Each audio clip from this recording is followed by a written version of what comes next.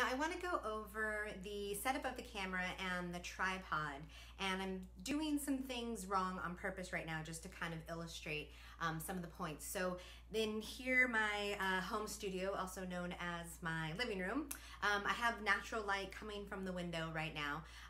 This is obviously getting really blown out and a lot of light.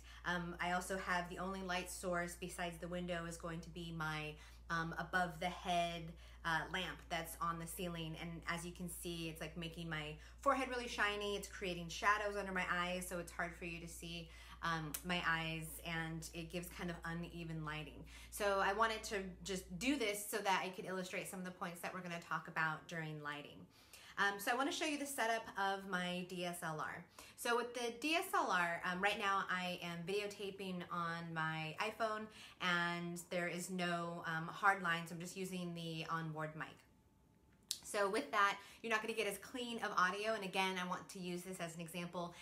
So then when I do the wireless lav and the hardline in lav, hopefully you can be able to tell a little bit of a difference. All right, so with the tripods are going to be something that you can spend a lot of money on, and really that goes for all production equipment, but you don't have to, depending on what you want to do.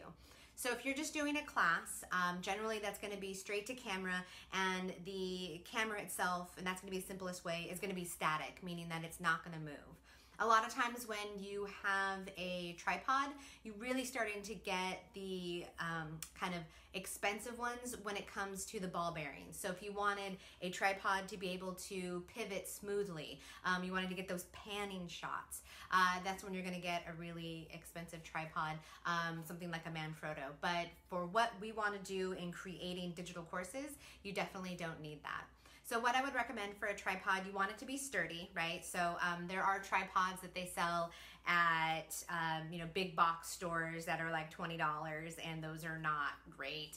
I mean, if it's better than nothing, because you don't want someone just holding it, so you definitely need a tripod. But I would definitely recommend going to B&H Photo or Amazon. There's links on the webpage of things that I would recommend for getting something that's going to be sturdy, but still at a price-effective cost point. So with this one, I really enjoy this particular tripod, and this is going to be a couple of things that you're going to want to look for in a tripod. Number one is that I can adjust this here. So as you can see, this comes on, so right now I'm at the maximum length of the legs. Depending on how tall you are, then you want to be able to stand as an option.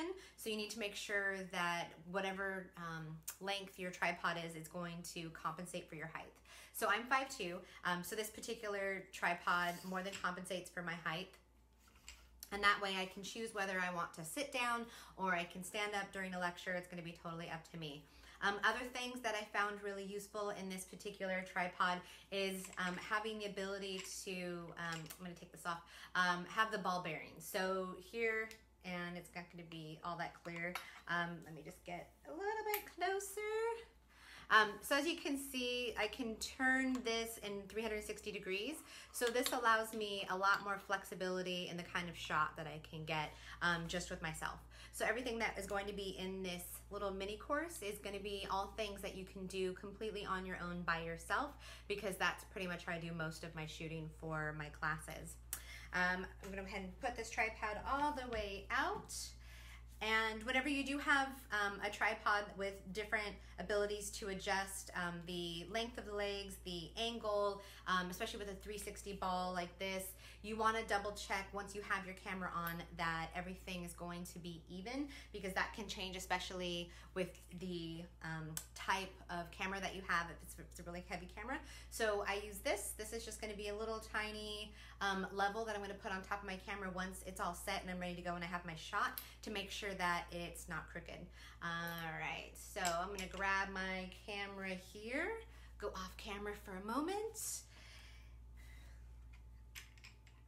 Now, of course, with these videos, they're gonna be really informal on purpose, and they'd be a lot more polished for my actual classes, because I would have all this setup work done before I start shooting.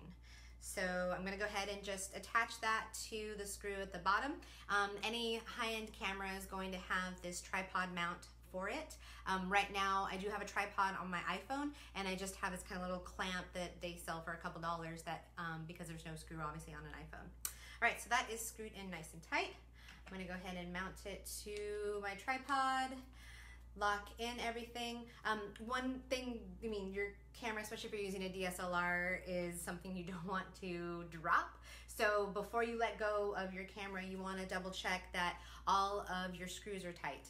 You don't want any loose screws. So I just do kind of a once over, make sure the legs are all the way out. Okay, make sure all my gussets are nice and tight.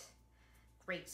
Now that let's say I set up my shot, I want it to be at this angle. Then what I'm gonna do is just take the nice little level. See, oh, okay, well I'm actually off just a little bit, so I'm going to just adjust that. Okay, great. So now the level tells me that my camera is straight. I know I'm gonna have a nice straight shot. So with the camera itself, I use a Canon T5i DSLR, and no matter what camera you use, you're going to want to look for a couple of things. One of which is obviously that the DSLR can have video capabilities. The Canon T5i is going to have up to 12 minutes continuous videotaping. So depending on the size of your SD card, and just so we all know what SD cards are, they're going to be the little memory card here. I usually run with a 32 gig SD card. You want to get as large of an SD card as possible that you can afford and within your budget, because you're going to burn it up when doing video. So I just pop that back in there. Another thing that you want to look for is going to be a slide out LCD. So with this LCD, I'm going to go ahead and see if I can show you. There we go. So you can see yourself in the framing. This is going to be essential when you're doing production by yourself. This way you can see, okay, I want to be a little over here, I want to be a little over here. You can see to make sure everything's in focus. It takes a little bit of getting used to, because you're going to be talking at the camera and you're going to see yourself. So if that is unnerving to you, then just play around with it. You'll get used to it and you won't fixate too much on it. But check in, every once in a while, a little side glance so that you know that you're still in the shot. That's going to be essential.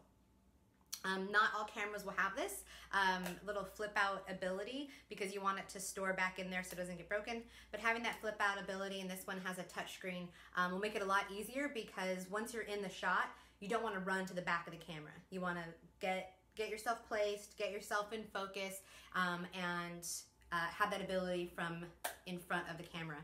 This is going to allow you to not need someone else to help you record. You always want to make sure your lens cap's on, of course, when you're not using it. I just used the standard lens that came with the Canon T5i. Lenses is where you get into the really, really expensive stuff with cameras, and just the standard stock lens is great for what I do, because I don't need a telephoto lens for everything that I'm doing to create courses. So with this, I would have my 3-point light kit usually.